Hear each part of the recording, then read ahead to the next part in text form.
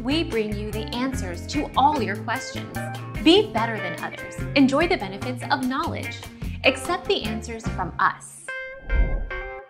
Peanut butter is not kosher for Passover for Ashkenazim.